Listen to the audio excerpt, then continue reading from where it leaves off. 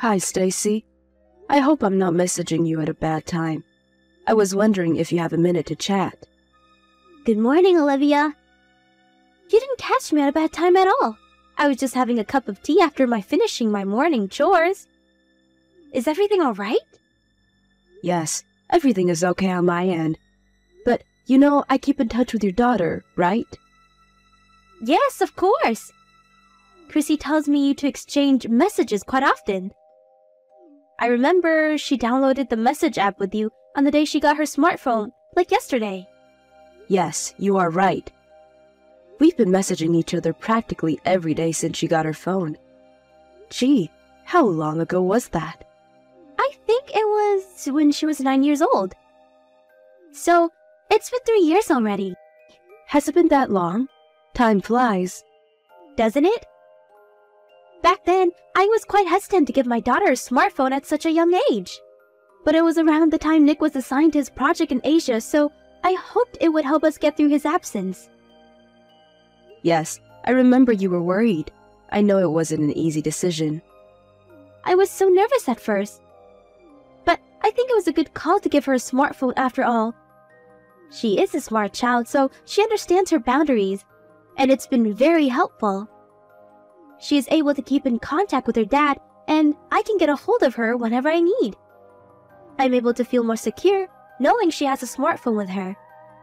I'm glad you feel that way. I can see it worked well for your family.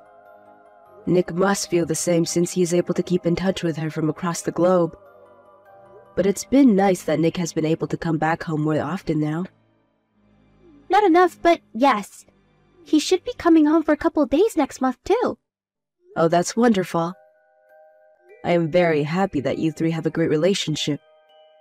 I always love it when you come visit me as a family. Thanks. We will be visiting you together when he comes back next time. Anyways, Olivia, did you need to tell me something? Yes. Sorry, I went off track. There's one thing that's been concerning me. I heard from Chrissy that you have been very busy lately. She told me you come home way past supper time. Oh, was this about me? Well, yes. I have been coming home later than I would like to recently. Chrissy told me how you would come home as late as 9 p.m. Yes, I guess I have done that a couple of times. Sorry to make you worry. I know I should mind my own business, but you know, I'm old. Worrying is like an old person's job. Chrissy, on the other hand, is only 12 years old. And I just don't feel so comfortable hearing that my 12-year-old granddaughter is home alone until 9 p.m. I understand. Just to let you know, though, I don't always come home that late. I've had important errands to run and people to meet. It just happened to occur around the same time, so I was suddenly super busy. But it's not like I come home at 9 every night, so please don't worry too much. Oh, okay. I must have misunderstood Chrissy then. Because I thought she was saying you haven't been home early for weeks now. She might have been sarcastic with you. You know, she's a 12-year-old, so she does that a lot these days. Anyways, things have settled down now, so I won't be as late anymore. Thanks for looking out for my daughter, though. Of course, but if you need my help, I'm happy to come over and stay with Chrissy. If you prefer, she can stay with me at my house too. I'm sure you have plans with friends or things that you want to do. There's nothing wrong with having a good time once in a while. So if you need an adult to look after her while you're out, just let me know. Besides, I've got nothing to do anyways. Thanks, Olivia. That's very thoughtful of you. But I don't think your help will be necessary. In fact, I would prefer to keep our lives to ourselves. And by that, I mean we would like to be independent. No offense. None taken. I understand what you're saying.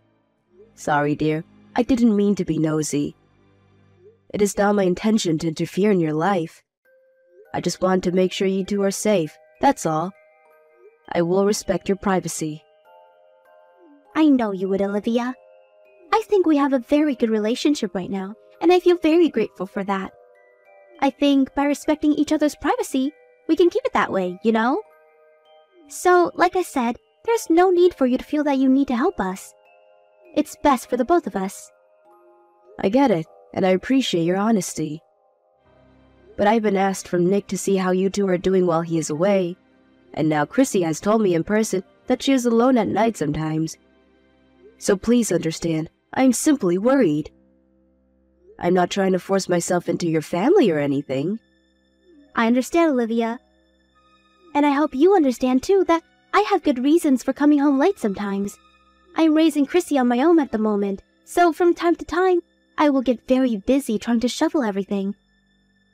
But not because I'm a bad mother. Stacy, you are a wonderful mother to Chrissy. I will be careful not to overstep. I promise. I'm sorry if you felt that I have. All right, I've kept you long enough. You and Chrissy take care.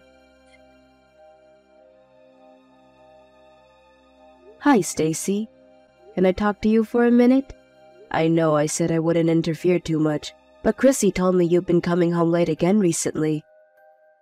Is everything okay? I'm very worried. Again, Olivia? I thought you said you were going to respect my privacy. I really don't owe you an explanation for anything. I have my own good reasons. Please stay out of it. I did say that I would respect your privacy, but I can't ignore when it comes to the safety of my own granddaughter. Or any child, actually.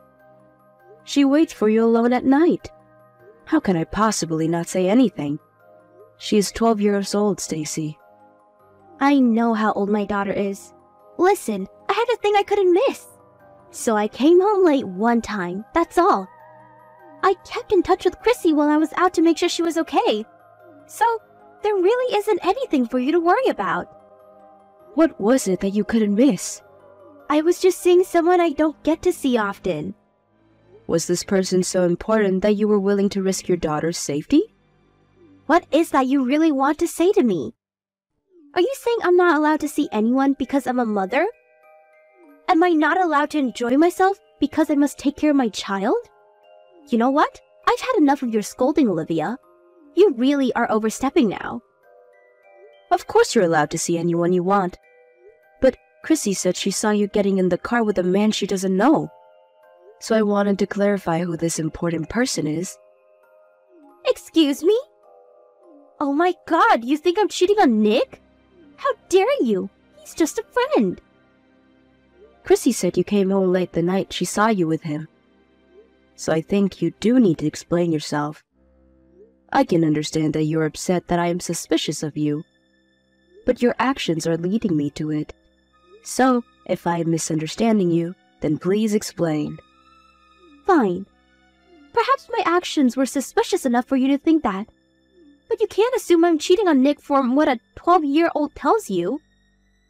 They are rebellious and sarcastic. Like I said, he's just a friend who came to pick me up on her way to see some friends.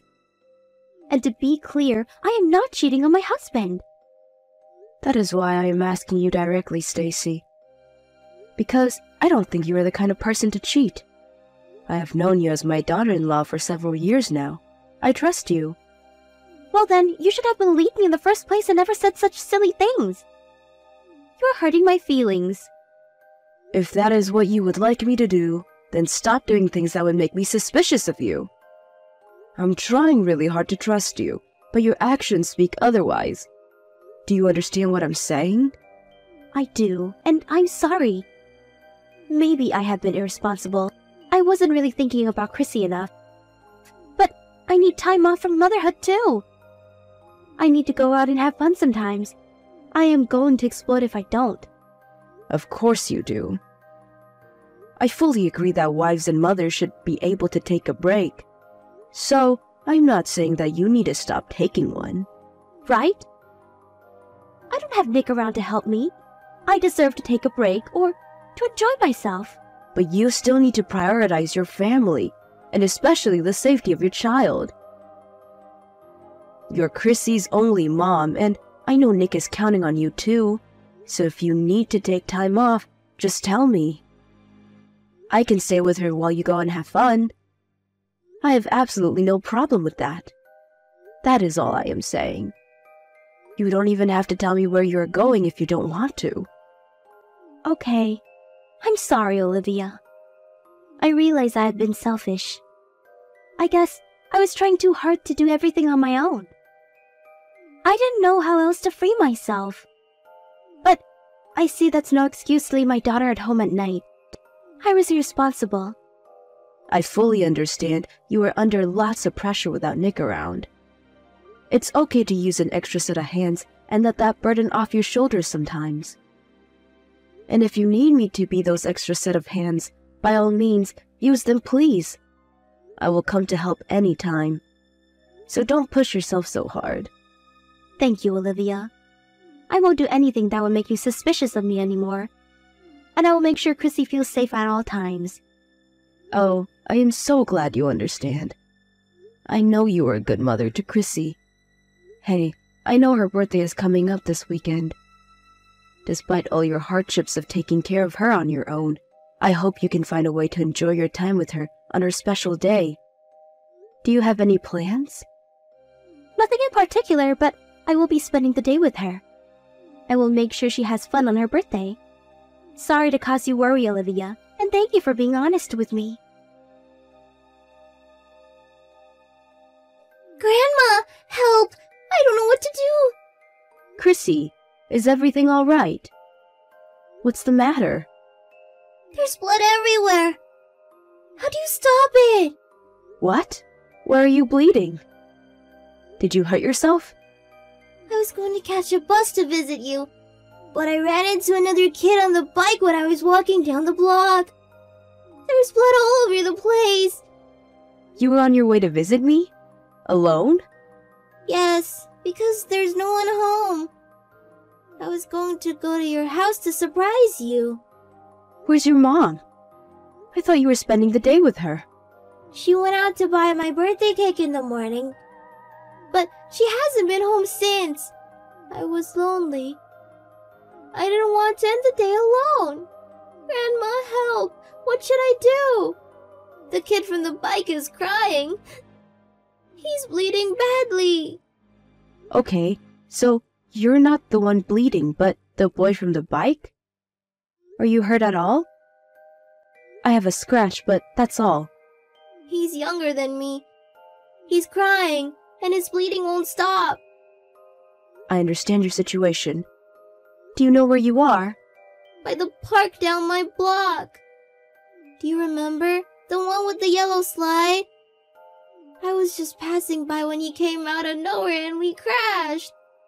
I'm so sorry, dear. You must have been terrified. I think he is more scared than I am.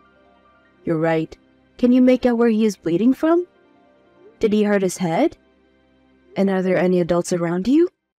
I think it's coming from his leg, near his knee. He's wearing a helmet, so his head is okay, I think. I don't see his parents or any adult from where I am right now. Okay. All right, honey. Thank you for telling me. I have a friend who lives right in front of the park, so I will ask her to help you right away. You stay put.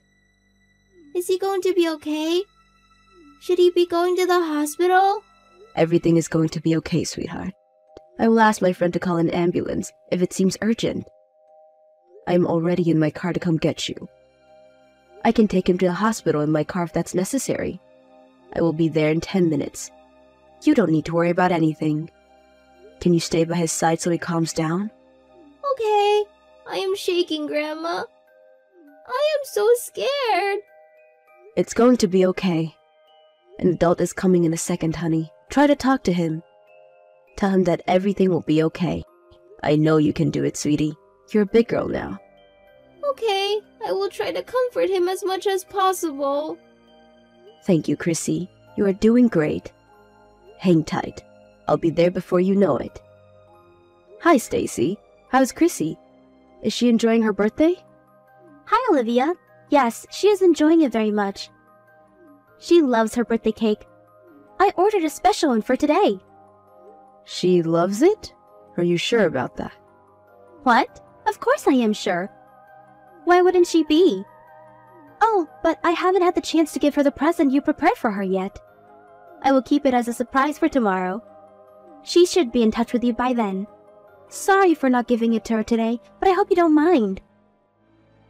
Stacy, if there's one thing that I do mind, is about you not looking after your daughter. Why are you lying to me? What has gotten into you? What lie? What are you talking about? Chrissy is with me now. You're still not home, are you? And you're even lying about the cake.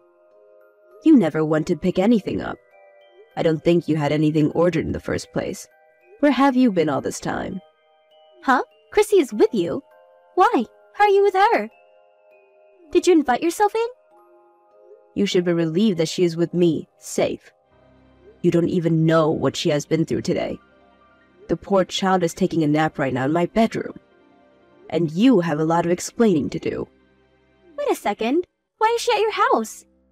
Did you take her from our house without telling me? She was headed to my house to surprise me when she got into an accident with another child today. She reached out to me for help because she didn't know where you were. She told me how you haven't been home since you went out to pick her birthday cake up. She had no idea when you were coming home, so she reached out to me instead of you. Hold on. What accident? You're joking, right? I'm her mom and no one thought of telling me sooner? Why hasn't anyone told me about the accident? Is she okay? She crashed into a boy on a bicycle. Both of them are okay. The boy on the bike was younger than Chrissy and hurt his knee, but nothing serious. They were both very shaken up, but I was able to handle the situation. Jesus, Olivia. If no one was seriously injured, don't scare me like that. I'm glad they are both okay. You should have been there for her, you fool. Chrissy was terrified. The boy was bleeding and he wouldn't stop crying, and his parents weren't around when it happened. But she kept on comforting him until I arrived. He had calmed down by the time I got there. His knee was bleeding pretty badly, though, so I could see why both of them were scared. Did you talk to his parent? Yes, it's all done now. Wow, okay. Well, I guess I owe you thanks for handling everything. I did what was necessary, but now I would like to talk about you. The fact that you didn't know Chrissy was at home tells me you are still not home right now. So where the hell are you? And where the hell have you been doing all day? Have you forgotten about her? What were you going to tell Chrissy? That you had to take the plane to go get to the cake shop? I just got stuck in traffic. There was a huge accident on the road that I couldn't go anywhere until they cleared the scene. That's all.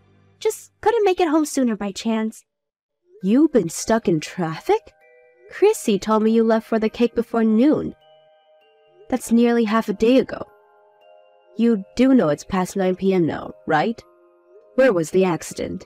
I haven't heard of any accident big enough to stop the traffic for half a day. I don't know the details. I didn't witness the scene. But I'm telling you, there was a lot of traffic and I was stuck. Perhaps there was a bad crash or something. You can't blame the accident on me, though. I had nothing to do with it. And I didn't choose to get stuck. I see. So then you're saying you haven't got home by coincidence. You didn't plan any of it. And you didn't mean to abandon your daughter for more than 10 hours? Exactly. I promise I won't let Chrissy feel unsafe. I meant that. I would never leave her on purpose. Don't you believe me? You have to give me a little bit of trust. Stacy, I wish you would stop lying to me. You think you're making up good stories, but you are just a bad liar. I would find out the truth so easily. I don't understand why you can't see that. Excuse me? I am not lying. I don't even know why you think that. I am telling you the truth. Stop it, Stacy. Chrissy was watching you leave the house this morning when you said you were off to get the cake. She said you left in a man's car. The same guy Chrissy saw you with the other day, which means you left your car in the driveway. So tell me, you have been stuck in traffic with him this whole time? Is that correct? And it didn't even bother you that you have been stuck in traffic for that long while your daughter is alone at home? You didn't think to message her to tell her what was going on? See, the cake shop was quite far. I am not a confident driver, so I asked my friend to drive me. How's that so bad? I didn't message her because I've had bad reception. And for the millionth time, he is just a friend. Is it a sin for a woman to have a male friend? I think you all have such dirty minds to immediately assume that I am cheating on my husband just because I am with another man. Are you sure he is just a friend? Are you sure you are not lying to me again? Because you are digging your own grave to lie upon more lies. I assure you, I will find out if you are lying. I have nothing to hide. He is just a good friend who helps me get around.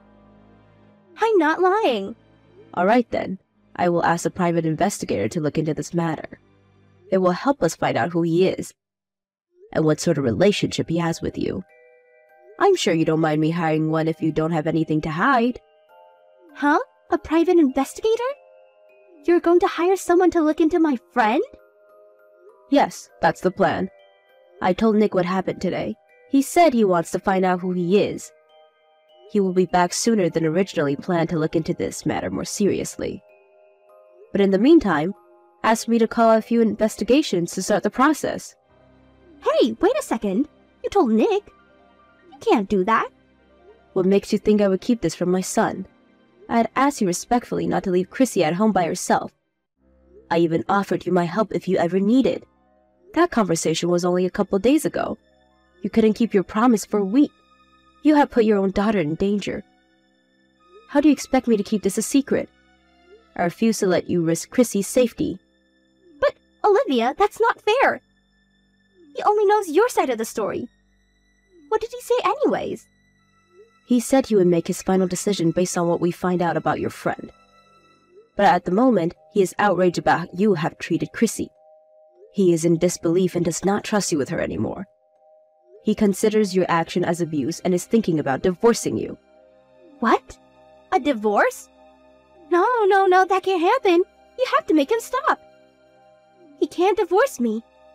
Stacy, I don't think you are understanding the situation correctly. You are the reason Chrissy got into an accident in the first place. If you didn't abandon her, she never would have tried to come to my house on her own. No one would have gotten hurt.